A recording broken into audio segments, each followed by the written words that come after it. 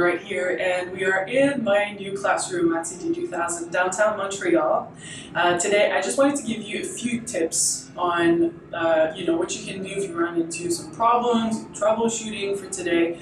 That's what's on the menu. Also, I apologize for the noise. I don't know if you can hear bands practicing in the back, but that's going to be the ambiance, let's say, for my lessons from now on, mostly because I wanted to, be in a place where my students are going to be comfortable, screaming at the top of their lungs if necessary, and they know that they're not going to be bothering anybody. These jamming spaces are for rehearsing, practicing, or in my case, giving lessons.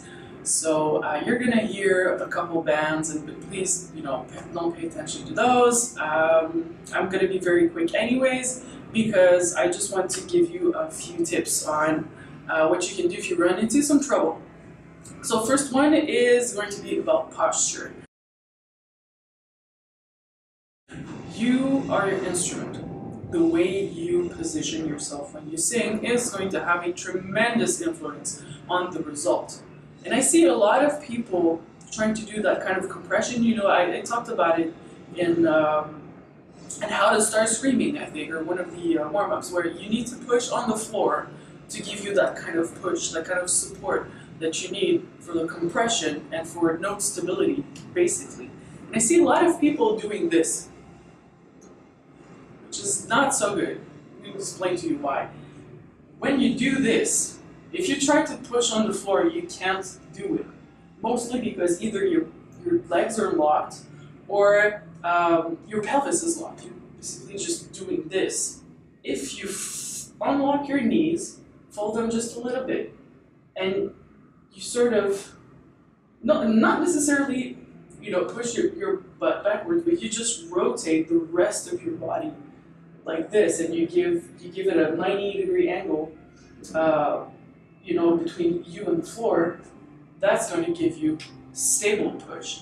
That's going to help you achieve that very powerful sound. If you're like this too, you're engaging, and I'm having trouble speaking like this. If you're like this, you're already engaging your abs, and you need those for compression, but they're already busy trying to just keep you vertical. So you're giving them too much work for them to perform the way they should when you're singing. So if you're doing like this, it's not helping you. Just bend your knees, bring yourself back up a little bit, almost like you're about to sit on a chair, but you stop at like the first second.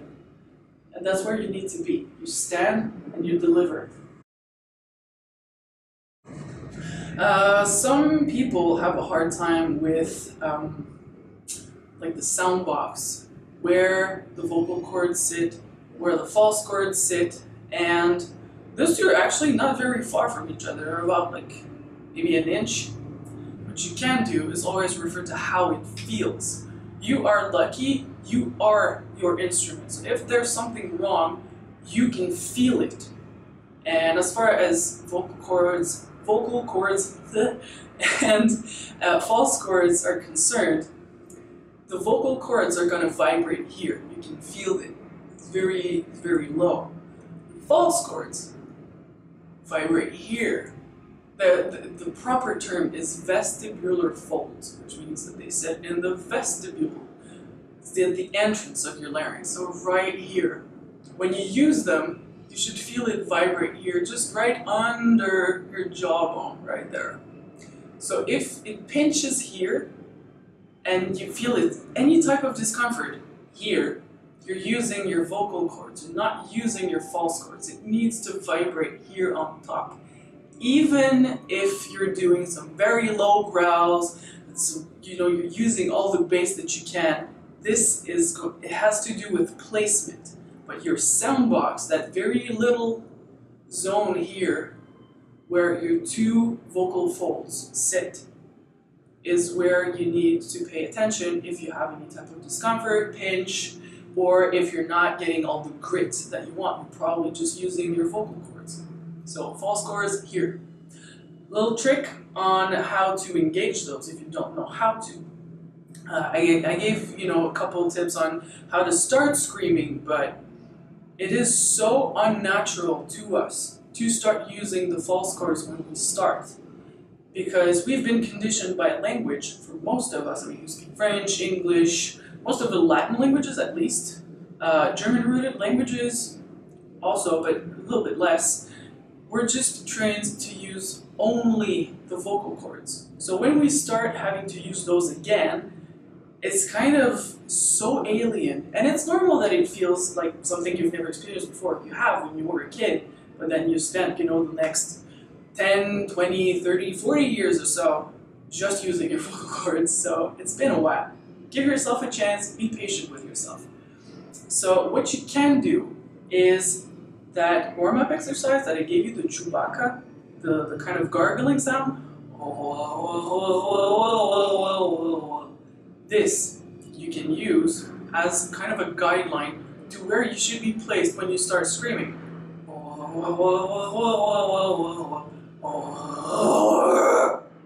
That's where it is. So you can use it as a kind of a push to just surf on that gargling sound and then move on to engaging your vocal form, your vocal cords. The ones that you're supposed to use, vestibular folds. Jesus. The vestibular folds, false chords. Okay, let's just agree on false chords for this one because the terminology for this thing is endless.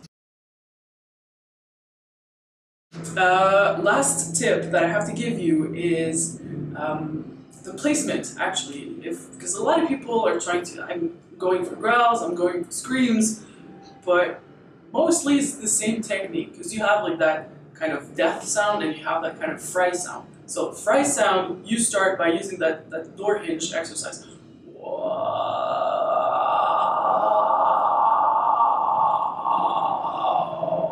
You're not going for volume at first, it's normal. Volume comes later with compression and support. For that kind of death sound, you really want to go with the barking, but in death you have growls and scream. It's the same technique, but it's not the same register. The way I teach it is, it's kind of like a triangle. If I had to describe it in an image, you have your growls that are at the base of the triangle. It's very bassy, it's very wide, and it's very low. This is where your larynx should be. Very wide and very low. When you aim for screams, it's going to be very acute.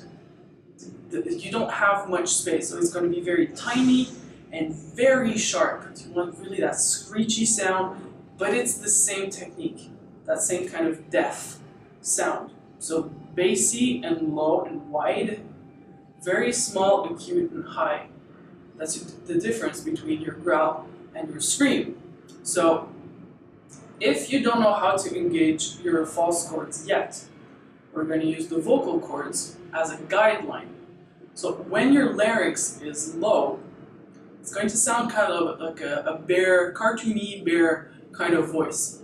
I'm lowering it, and then I'm talking a little bit like this, like a cartoony kind of bear. Hello, hello, la la la la la la la la. And when you want it to be in a scream placement, it's gonna kind of sound like the most annoying cat you've ever seen in your life. It kind of sounds like this. Meow, meow, meow. Don't you want to torture that cat yet? Meow. But it's where it's supposed to be. Very high, very tiny, very annoying. This is where you want it to be for a scream. La la la la la la la la la. So if we use those two placements, I'm really going in the two extremes, but if we use these two placements on the false chords, it's going to sound like this.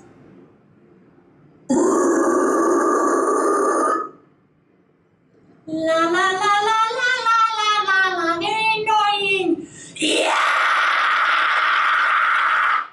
Yeah!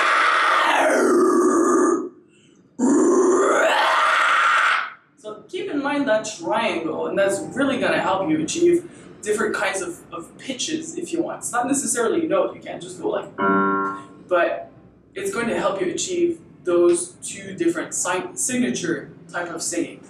So that's it. I hope this was helpful for you guys. And as far as because I'm still doing the t-shirt of the day, today is going to be a double tap because I live in Canada and it's cold and it's snowy and it's cold. So I have this Vallenfyre sweater that I got at their show last time they were in Montreal. Freaking love those guys. Love the hair. I mean, Singer has like the most perfect dreadlocks ever. After mine. Anyways, love the band, and I can tell that this has been silk screened old school by hand because I used to make my band shirts like that. And I recognize it really was kind of a sweater full of memories and whatnot, but I love this vintagey kind of texture. I can tell that this was done, if not by hand, I mean someone who does it really old school. I absolutely love it. Worth every dollar. I love the band too, but I mean this is the type of merch that really gets me excited. I love this shit. And second T is Hollow. Love my guys from Hollow. I mean these guys combine like a symphonic aspect, definitely black metal, but I can still hear that kind of crunchy. I love this kind of Black and Death type of vocals, and just like this is the perfect mix. They have like this super original corpse paint. I really encourage you to go see them, or if you can't come here in Montreal, at least get there. They have a fairly recent album out called Wardrake. It's a freaking masterpiece. It's ridiculous. So I really wanted to showcase these two of my favorite bands. So all the information is going to be below the video. For their Facebook websites and whatnot, but I really strongly encourage you to give them a listen. Definitely worth it.